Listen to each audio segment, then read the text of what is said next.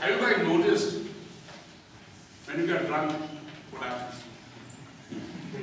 Your Toastmasters. Good evening. Good evening. It's a common phenomenon. You know what happens? I can still have one full bottle. Who said I'm drunk? Just check it. You tell your friend, yeah, you're drunk. Please, now don't have a drink. Please stop it now. He will answer you. Hey, go here. I can have one full bottle. I'm not drunk at all. See, give me a glass. He will go into drain, but he will never say that I'm drunk. That is a common phenomenon. Same thing happened in 1997. I was with my friend sitting in a bar of Indian club, and we were drinking. The person who was drinking with me was Satinder. He used to run a Punjabi restaurant in Bahrain. When he got drunk, I told him, Satinder, not enough, finish, you just had enough of it today. Please stop it now. Yeah, go, I can have one more bottle here. It was a free club, so he keep on ordering drinks and he was having drinks. Finally, he vomited. That's why. As far as I was concerned, fine. The table next to me was a Sri Lankan person staying there. He started talking ill about India and Indians. And it was Indian one. I took it as a strong objection. I called the president and said, how come you allow Sri Lankan inside the bar? Whose guest he is? I made it a point that they checked the gate entries and all that, made a big issue out of it. Finally, we had a compromise, we shook hands and the matter got closed. Just those two masters. It didn't end it there. After 4 days, when everybody thought the battle was over, I saw him sitting next to our GM in the hotel. When I saw him, I just went back. I said, I have created a big scene for him. Who is this? What is he doing in the hotel? I went inside, asked one of the receptionists, who is this guy? Who's sitting with the GM? She came out. When he is the new system manager and the IT head of this hotel.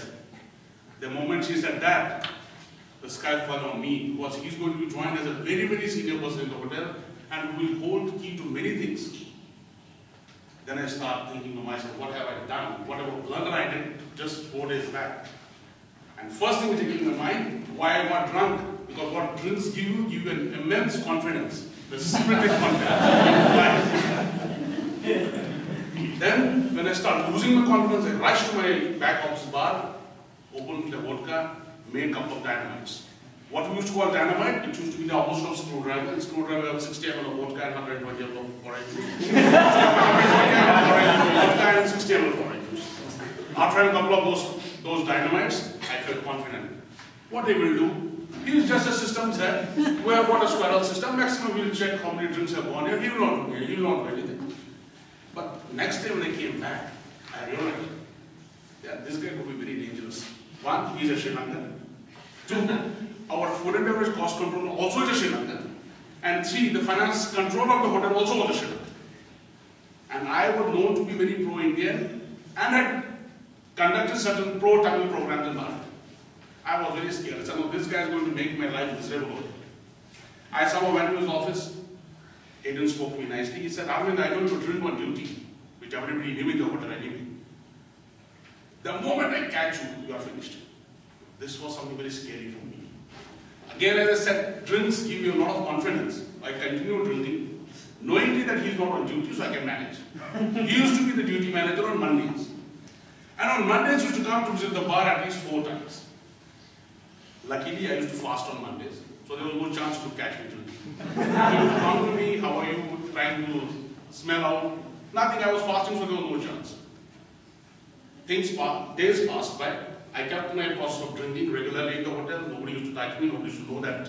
Everybody used to know I am drunk, but nobody used to catch me drinking. So the process continued. But one fine day, this extra confidence which these spirits were giving me took its toll. On Friday afternoon, I came to hotel. It was a holiday, but we used to work on swimming pool side. I finished the pool bar, had a lot of dynamites there, closed down the bar. When I looked at the top, I saw De Silva coming down, wearing a suit. I thought, maybe he's going down to the health club, a lot of Sri Lankans there will meet them. My dear friends, that day he was the duty manager.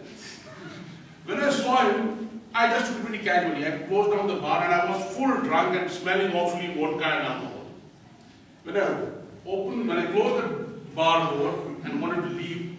I saw him rushing towards me from the pool side. The moment I saw him coming towards me, I opened the pool bar again. Confidence was enormous in me. I was already drunk. So I thought, what to do? I opened the cupboard looking for a crème de menthe bottle. Crème de menthe is a liquor which gives the smell of mint. Once you drink it, your mouth will smell of mint. But the bottle couldn't be found out there. I could see from the window pane Mrs. Law marching towards the poolside bar. I said, God, please save me. We opened the fridge. There was nothing except a few pieces of tuna, a couple of eggs, and yes, one large onion which was already cut and peeled. What I did, couldn't think anything, I just grabbed the onion, started eating it like an apple. Finished the onion, went out, closed the bar. Mrs. Law came again. Hey Arvind, you are drunk, come here, come here. I said, Machan, no, I'm going, my duty's over. No, come here, come here. And went closer to him, smell, too hard. I said, okay, sir. What is this? Go, whatever smell, this is Indian smell. After he said go, I ran toward the security gate. I ran from the security gate, went home. Next day when I came back, I first of all thought maybe I had done a log entry. There was no entry, I went to the work. And from next Monday onwards, whenever I disclosed to the duty manager, I tell him, Machan, you want my smell? Shall I come? And that was it. And I saved my day because of extra strict confidence. Over to you.